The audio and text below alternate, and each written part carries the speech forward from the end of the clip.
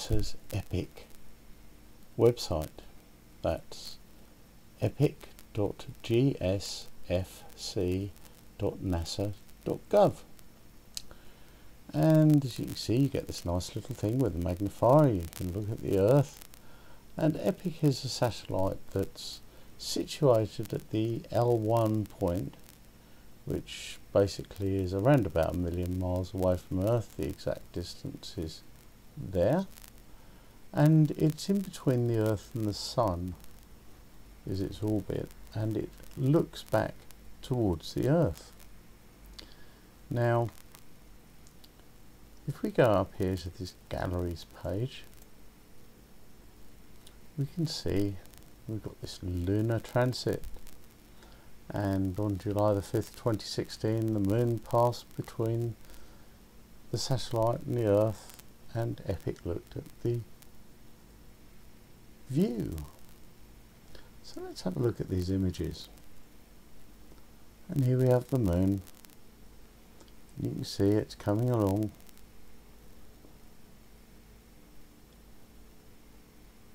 And then eventually it passes out of frame. Now, I looked at these images and I thought, hang on a minute, there's something wrong here. And the first thing is the moon looks a little too small. Now, the moon is around about 1/3 the diameter of the Earth. Well, this moon here looks less than 1/3 the diameter of the Earth, yet it's closer to us than the Earth, so surely it should appear larger. That was the first thing that I noticed. Very odd. The next thing I noticed is you can see that this large crater on the top left here, and if we look at an early image like this one, look at the distance between that crater and the edge of the moon. And then we look at the last image, look at the distance between the crater and the moon. It hasn't changed. Why is this a problem? Well, it's a problem because the moon always keeps the same face towards the Earth. That means as the moon goes around the Earth, it's rotating so that that face always faces the Earth. And if it rotates, I said to myself, then surely that distance should be growing larger. Because as the moon moves towards the right, it should be spinning towards us. So we should be able to see more of this area here. And it looks like that's not happening. And then I thought, well, if they've forgotten to make the moon spin, maybe they've forgotten to make the Earth spin as well. But they haven't. The Earth's spinning quite nicely.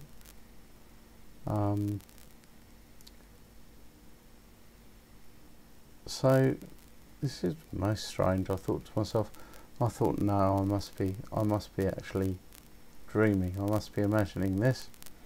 And so I thought, well, I'll get my trusty Blender 3D modeler out and make a model.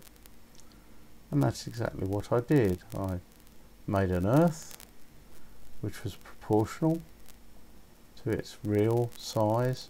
I made a moon that was proportional to its real size.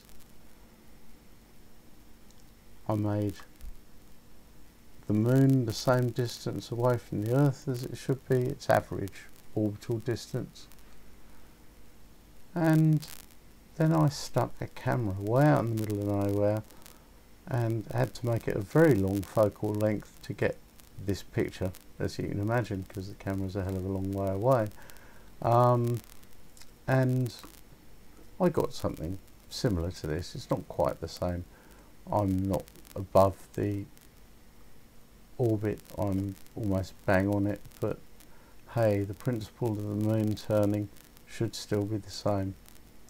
So let's go and have a look at that.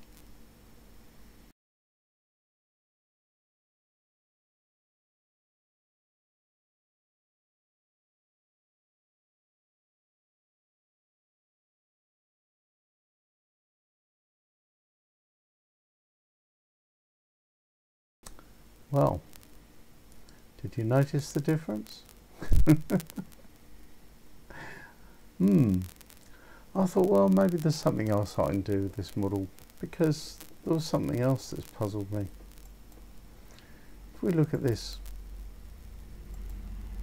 very popular NASA picture, and this was taken on one of the Apollo missions as the actual module orbited the moon, and the module's a couple of 100 miles or so above the surface, and it's looking towards the Earth, and you can see the Earth in the distance there.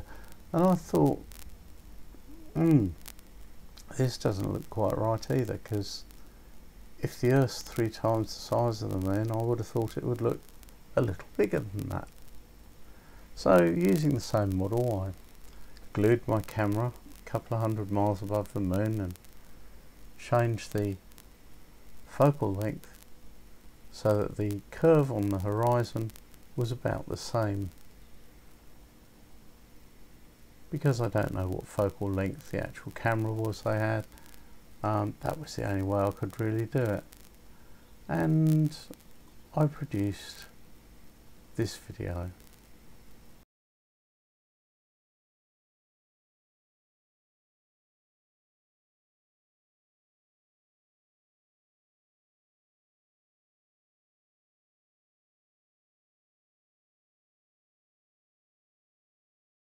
Okay, did you catch that? Yes, the Earth here is too small.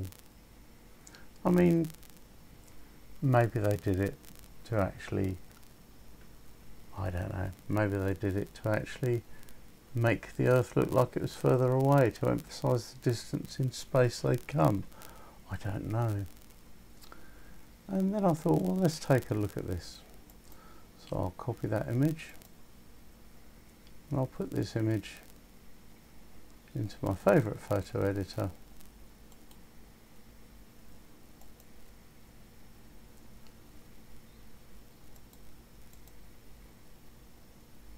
and let's get a decent look at it. There we go. Let's just play with the contrast. What happens if we play with the contrast? So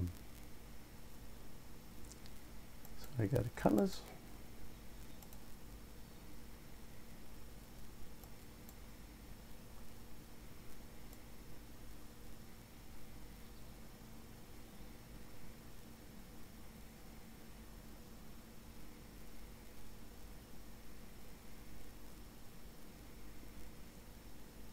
We start to see something perhaps a little bit strange, and it's going to be difficult for you to see.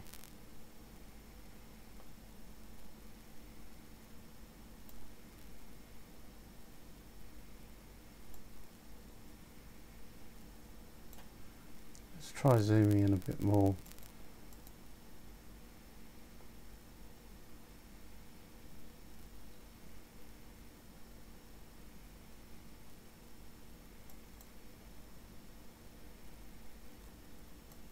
Now we can see it. We can see that around the whole of the Earth, including down here, there's this blue band. And before you say it's the atmosphere, it's not the atmosphere. I think this is an artifact, and it's an artifact caused by the Earth having been pieced in photographically.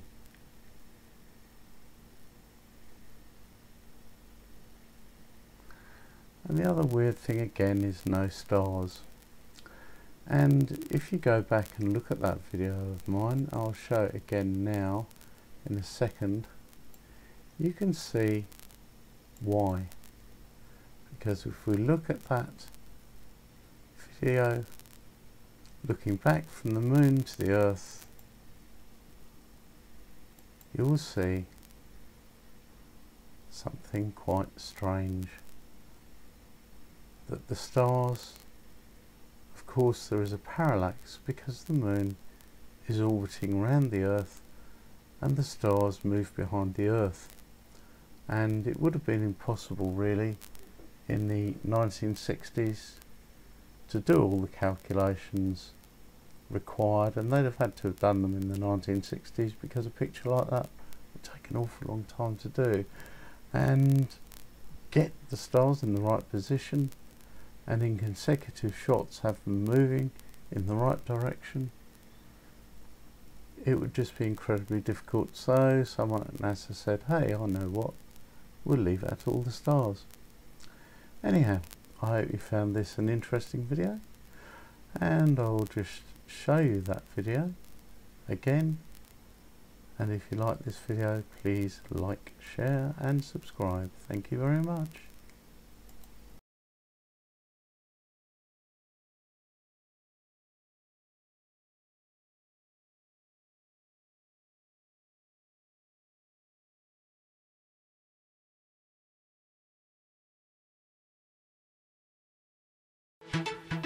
Polychromatic, harmonic, ionic, bionic, atomic.